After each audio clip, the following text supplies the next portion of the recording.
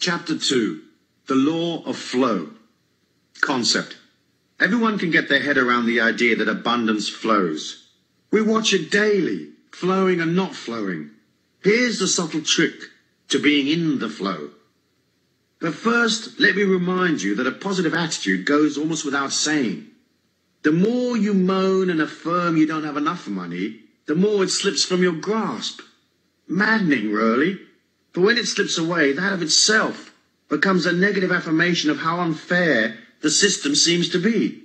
Of course, it isn't unfair. It's just energy in motion, responding to feelings. To those that have, more shall be added.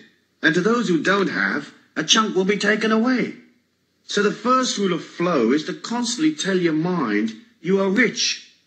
There are many manifestations of wealth that aren't necessarily cash. Love, friendship, nature, sweet sensations, pleasing emotions, etc., etc. Rich is a way of viewing life. So tell yourself, I want to view the world with a kindly eye. I want to view it richly. Remember, your unconscious mind, the powerhouse of your soul, doesn't know if you're rich or not. If you tell it you're rich, it will accept that as gospel. You have to believe in luck and flow and goodness, even when cash-wise, things might be bloody awful. Perhaps it goes against the grain, but if you see your affirmations as just that, affirmations, you can affirm your abundance and good fortune, even when things look a bit dodgy. The poorest person has things to be thankful for, so affirming your abundance is an act of gratitude and humility, as well as a way of keeping yourself in the flow. People get into trouble understanding flow because they can't tell the difference between effort and struggle. So they'll get an idea and everything tells them it's not working, and yet they plug away, doggedly going through the agony of it all, because someplace back there somewhere, someone told them that whacking their head against the wall was an honourable way of conducting themselves. Not quite so. Struggle causes a lot of pain because it involves a lot of negative emotion. Struggle is also very hard work. All ideas that are holy and good and honest, ideas that serve humanity and yourself, will have a positive energy of their own. When you head out to materialize a money-making plan, it will gather momentum. It's as if the universe at large leads you step by step, showing you the way. That's flow. You meet the right people. You sit in the right seat on the plane, and next to you is the very person you need to connect with. It's a wonderful thing watching flow in motion. We all know what it looks like when it's working. The trick is to be able to pull back when things aren't flowing. As I said in my little book, life was never meant to be a struggle. Struggle is effort laced with emotion. As humans, we are required to exert effort to get things done. So if you're cycling up a hill, delivering loaves of bread, you'll expend calories pedaling. Effort is natural. When one's energy expenditure gets wrapped in loads of negative emotion, that's when you flip to the unnatural, from effort to struggle. At that point, you should pull back and ask yourself loads of simple questions. Questions that highlight silliness. Of course you need perseverance when times are tough, but perseverance mustn't trip you into negative emotion. That will destroy your dream real quick. So if things aren't flowing, watch the signs very carefully. What little adjustments can you make to get things moving? Is your plan realistic? Do you have the wherewithal to pull it off? Are you missing some component? If you're missing a piece of the jigsaw, what does that piece look like? Is the piece inside you, or where will you get the bit you need? It's okay to go up the path a little way, only to discover it's not right for you. As long as you realize when things aren't working, and pull back. The trick is to evaluate and ask yourself, is this a stupid idea or not? Am I going about it arse backwards or what? Do I need this suffering, or is my suffering voluntary? Remember, it's not a defeat to pull back when things aren't right. You can always wait for things to change. The fool plugs away regardless of the signs. If you are aware, you'll pull back, or perhaps continue slowly forward, watching carefully, making adjustments as you go. Remember, don't be impatient. Things always take longer to materialize than you think they will. That's because our minds can move faster than the 3D reality in which we all exist. Also, it's okay to make mistakes. It's okay to fail sometimes. See these as mini seminars you attend to teach you the tricks of life. Of course, the main trick is to be flexible and easygoing and light-hearted, and to learn, learn, learn. Life's a seminar. We learn by stuffing it up. So be kind to yourself. Although flow often seems a form of magic, it actually stems initially from order and planning. It's much easier to experience a great good fortune when you're organized and ready and able to receive the abundance due to you. So ask yourself, am I ready? If someone shows up right now with my special opportunity, can I respond? Am I flexible? Can I move and go in an instant? Flow is energy in motion. So you have to become the embodiment of energy in motion, i.e. flexible, fluid, and fast on your feet. In passing, let's look at risk and reward. To make money, you will have to take risks, even if it's just your time on the line. The key to risk-taking is knowledge. For example, gambling is betting on an unknown outcome. Investing is betting on known possibilities. The difference is knowledge and the quality of your information. So when the amateur blackjack player is pitching his money on the run of the cards, he's gambling. But the professional card player has knowledge and additional information. He can count cards as they come past and make informed decisions about what is to happen next. He's not gambling. He's investing his money in a planned and reasonable way on what might seem to others a random outcome. His knowledge and ability change the random nature of the game into one of near certainty. He is not struggling, he's working, just as the croupier and cocktail waitress are working.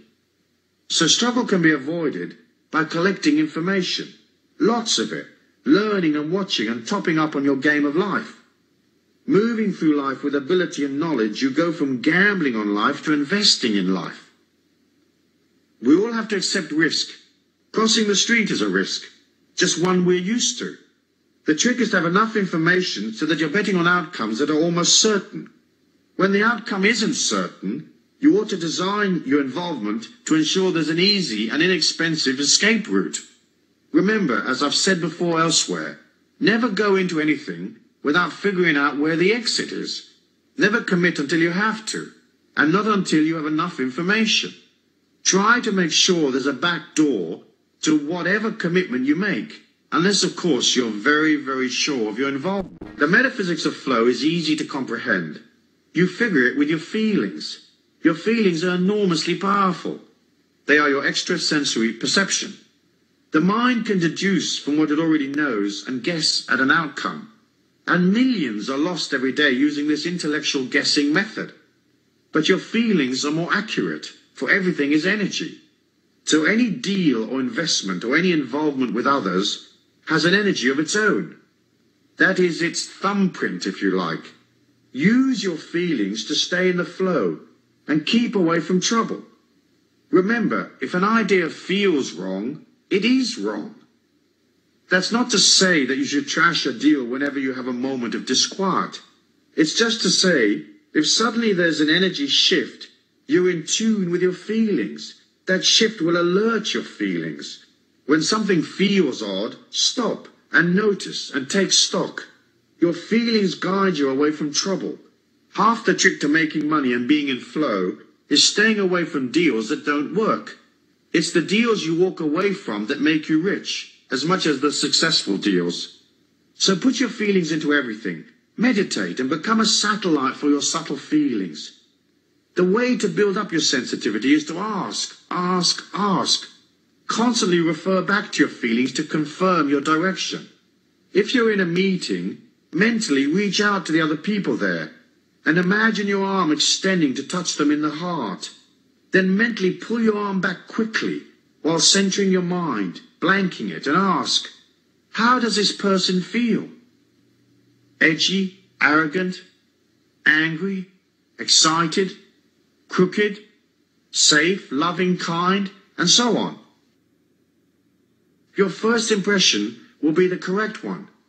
The litmus test to referring to your feelings should be used many times a day. Energy shifts constantly, so you'll want to be aware, especially when dealing with other people. How does this situation or person feel right now? How is it different from the way it felt last time I checked in? Is this deal I'm considering for real? Or has something changed? What's the upside? What's the downside? Is the downside far greater than the upside? Is the risk worth taking? Then ask yourself how you feel. Are you happy, comfortable, flowing along? Or is there something bothering you? Staying in the flow is only really a matter of staying close to your feelings. Struggle comes from a lack of awareness of self and from poor quality information. It is also compounded by the inability to turn back when the energy on a particular path peters out. Stay in the pocket. Be aware, shift and change. And never get into anything you can't walk away from. Keep these rules and you will always be in the flow. Action. The action of flow is one of being alive and aware, ready to step forward fearlessly. You have to move towards your target. So do something each and every day that improves your situation and takes you closer to your dream. Sometimes that action may just be a simple thing that grants you more stability or more order, like perhaps you take a day out to tidy up your paperwork. Order of itself is a positive thing, is it not? Rarely do opportunities find you. Usually you have to be moving towards them.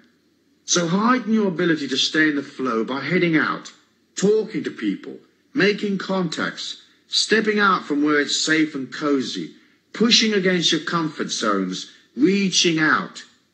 That's how the faucet of flow is turned on, by generating energy each day so that the universe at large can engage its magnificent laws and deliver to you even more energy. Try this. As well as moving towards your goals physically through action, say, simultaneously clear a path on an inner level by blowing love and light out ahead of you.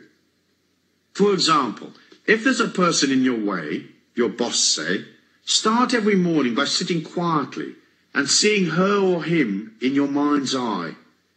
Bring them up close to you so you're almost eyeball to eyeball. Then breathe a long breath in and expel that breath out into their heart. No matter how antagonistic you may feel, send them light and love. Do that ceremoniously 11 times. They will change. You'll see. If you need them out of your way, don't wish them harm or evil. Just do this. After you've finished the 11 breaths, visualize them very small in the palm of your hand. Look down on them from above. Look at them standing there in your hand, an inch high, say. Then hold your hand up to your mouth and expel a short, sharp breath at them. Literally, blow them away, saying, I release you with love and light. Go in peace to your highest good. But go. Using this method, I got rid of a bothersome IRS tax agent who'd been harassing me for 18 months. A few days of this metaphysical hurricane, and he quit the service. The next bloke assigned to my case was so overworked and confused and stressed out that he closed my file with no more objections.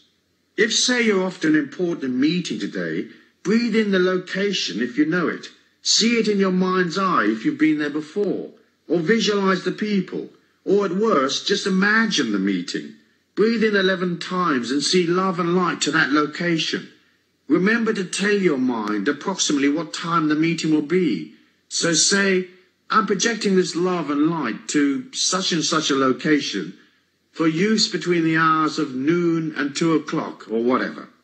Use your inner power equally with your outer strength. That inner power places good energy ahead of you.